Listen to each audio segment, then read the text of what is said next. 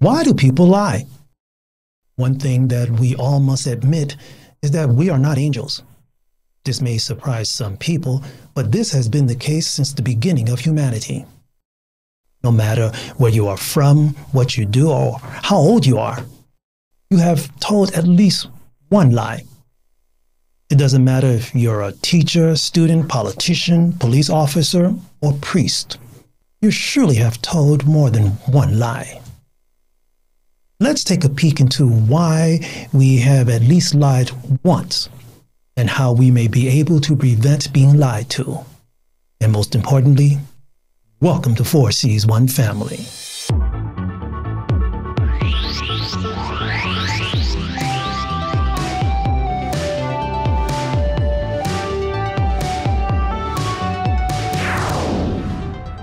Is it possible to live our lives without telling a single lie? Do people need to lie to survive? Is selective lying a way of getting ahead in life? Are there events that make us lie? And are there situations we can't avoid lying about? Is a little white lie a real lie? Most importantly, how should we describe what a lie is? Can we at least agree that someone lies when they know they are saying things that are not true or just plainly false? Are parents lying to their children when they say that a boogeyman will come and get them at night if they are naughty? In addition, are parents lying to their children when they say Santa Claus will give them gifts on Christmas if they behave well or do their homework and eat all their vegetables? When children learn how to speak around the age of 4, they start learning how beneficial lying can be. Most children start using lies to test if doing so can help them obtain what they want or to avoid punishments. Now, they are not trying to be malicious at this point of time in their early lives.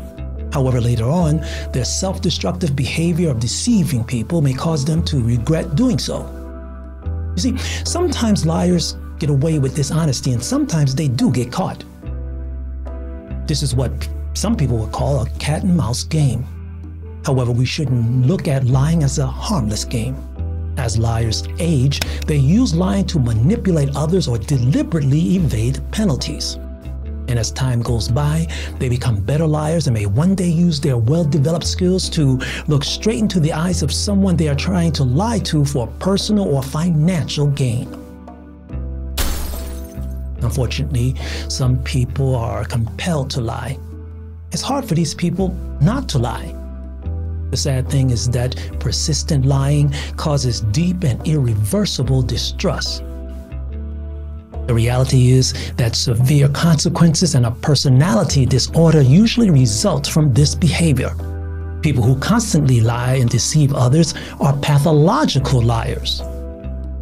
Now, how can we detect whether we have been lied to or misled? What should we do or look for when we suspect that someone is lying? Are there any traits a liar displays when lying? Most liars try to avoid eye contact with the person they are lying to. Liars usually make eye contact half of the time with the person they are lying to. The liar may look around or look to the ground when they deliver their lies. Sometimes you can detect a liar by a change in their voice or rate of speech. Some liars may ponder and say and repeat things like and Another way someone can detect if they are being lied to is by observing the body language of the person speaking. Inexperienced liars may start playing with their fingers, pulling their clothing, or walking back and forth while speaking.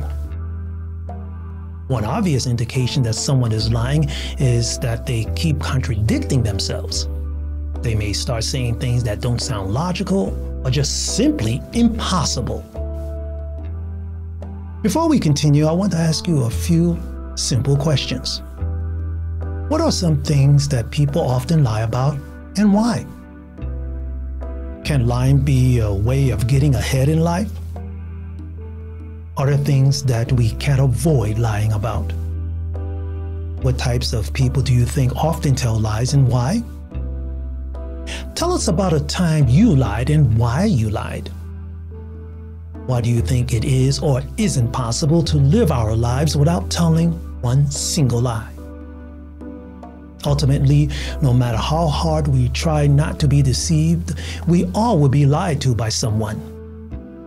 There is no 100% foolproof method to detect if someone is lying or has been lying to us. A professional liar can be calm and act normal without displaying one single side of lying. All we can do is not lie to others and minimize our chances of being lied to. If you have found what we have to offer of any value, please click on the subscribe and bell buttons below to keep up to date with our current episodes. And if you're listening to our podcast, please subscribe and help us spread the word that we have much more in common than we think. We're very interested to hear what you have to say. For 4C's One Family, I'm James Thomas in Taipei, Taiwan. And remember to stay strong, safe, and healthy wherever you are in the world.